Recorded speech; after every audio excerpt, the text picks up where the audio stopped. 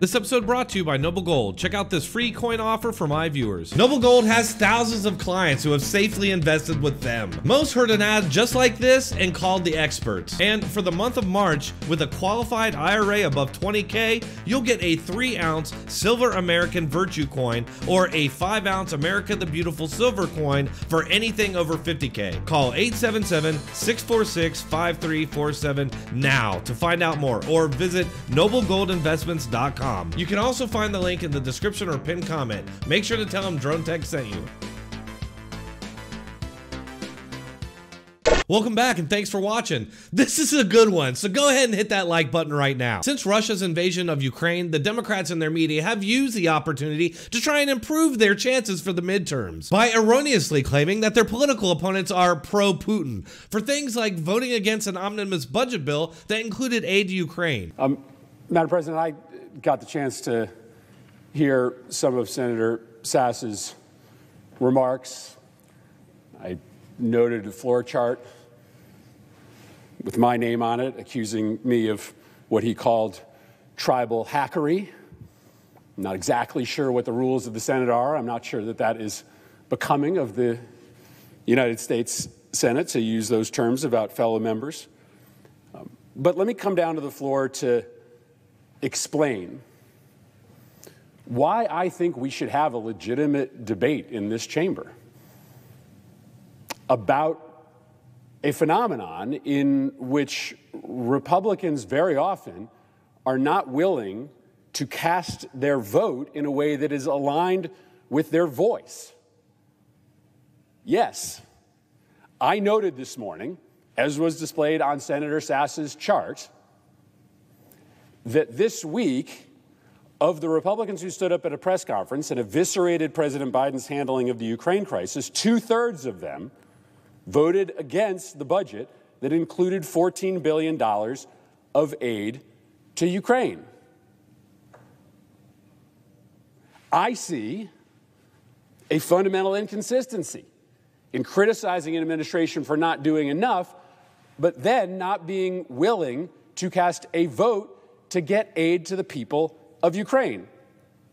Now, Senator Sass's second chart, the one that didn't accuse me of tribal hackery, laid out a very true statement in which a small percentage of the overall budget is dedicated to Ukraine aid. That is, of course, true.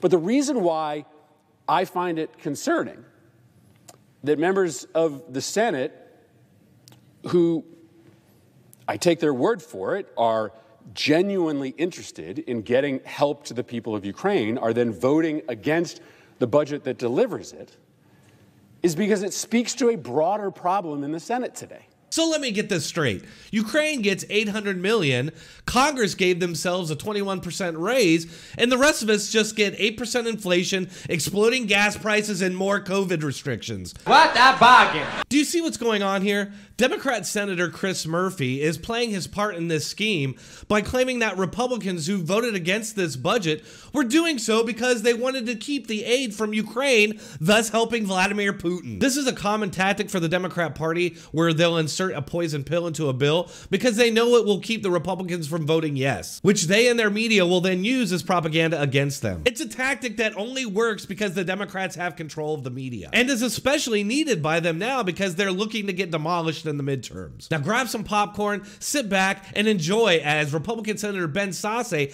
absolutely humiliates this Democrat for his scheme to withhold Ukrainian aid. Now, well, sure, Senator, I'd be happy to yield. Yeah, so I haven't. I mean, Senator Sass, I was going to try to respond to your critique, but I'm happy to yield at this point. So let me just see if I understand what you just said. So 0.8% of the bill that was passed in the middle of the night last week is about Ukrainian aid. Do you believe that the people who voted against it because they were against Ukrainian aid? So every one of us approaches a I'm asking a really simple question. Do you think a single person that your Twitter self-pleasuring was for, do you think a single person that voted against it voted against it because they were against Ukrainian aid? Absolutely not. So then what's the point of the tweet? The point is Fan this, service. is that the only way that this place passes legislation, right, is compromise, is voting on pieces of legislation that have in it. Where are the pieces, dude? It's $1.5 trillion. If the senator... Senators, I'd ask the senators to direct their questioning to the president and Yes, give Madam the other President. senators the decorum to respond. I think there are three topics. Argue with me if I misread the three topics before us. One is Ukrainian aid. I don't think we differ. And the reason I came to make a speech, and you and I have talked about this offline multiple times in the past, let me name the three. One, there's Ukrainian aid. Two, there's the budgeting and appropriations process. And three, there's the grandstanding that happens for audiences that don't have anything to do with persuading a single human being that's called to work in this space. In bucket one, I think you know that not a person who voted against it, the Omni, voted against it because of the Ukrainian aid. So I think it's a dishonest argument. On bucket two, which, well, I'm jumping in and you have the floor, so I'll give it back to you. But on bucket two, you've repeatedly used the term, people won't vote for something because it's not perfect. I think that if we could put the appropriations process of the United States Congress up to the American people for a referendum, the idea that you want to give it a B+ or an A-, I submit you should take that to the voters of Connecticut and try to persuade them of that, because I'm going to guess that whatever the overall approval rating is of Congress bounces around between like 9 and 15%. My guess is the way we spend money is lower than that. So I don't think you want to give yourself an 86 or a 92 or a 95% because it's not perfect. It's obviously an F. The way that we spend money here is not deliberative. It's not thought out. It's always thousands of pages that come out in the middle of the night, and it always grows. So to your point that you say budgets pass around here with 50 of 50 Democrats and 10 or 12 of 50 Republicans, that's true. We do have a philosophical difference about whether or not the appropriations process works. I think you're the one voting on the side that's misaligned with both fiscal reality and the will of the American people. But I didn't come to beat you up about voting. I'm supposed to direct it through the president. Madam President, I don't think the senator from Connecticut is on the floor because I came to attack him for voting for the Omni. I didn't. He misrepresented why some people who voted against the Omni were dishonest by saying they were for more Ukrainian aid when there was Ukrainian aid in this budget. But the real thing we're talking about is grandstanding, because there's not a person on earth who's persuaded by that kind of tweet. You didn't move anybody.